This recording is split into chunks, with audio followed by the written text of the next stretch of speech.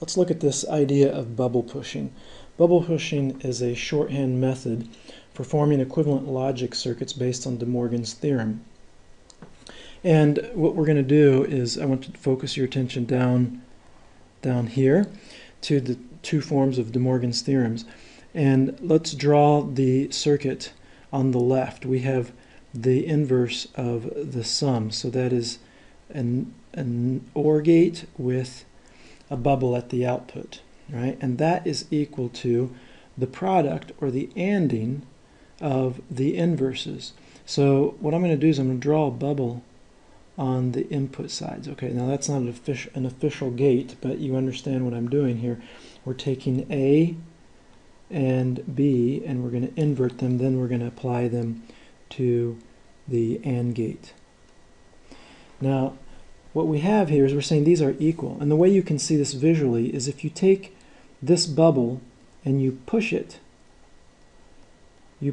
through the gate, then the bubbles appear. Okay, bubbles appear on the other side, right? And the gate switches. Oops, sorry, I'm writing fast and sloppy. Switches from an OR to an AND gate. Okay, so we can do the same thing for the second case here. Let's try this one. This is going to be an AND with a bubble on the output because we're taking the inverse of the AND, and we're saying that's equal to the inverse or the sum of the inverses. Right, so once again, if we take these two bubbles here on the input side and we push them through the gate, the bubble shows up at the output right here, and the gate changes from an OR to an AND. So now let's go up to these equivalent gate circuits up at the top and see if we can make sense of them.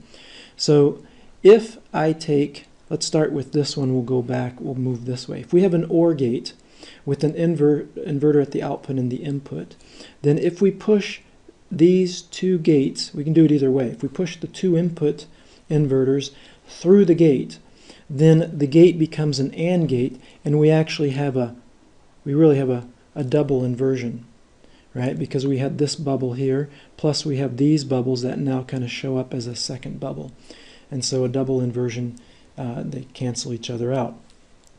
If we push this bubble through here, and the way to think of this is you think put a double bubble here, okay?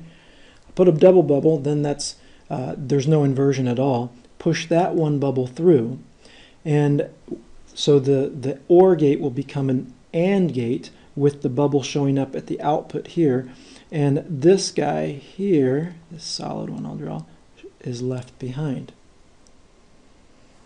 Let's see, let's do one more. We could start with this idea, let's start with here and see if we can go this way.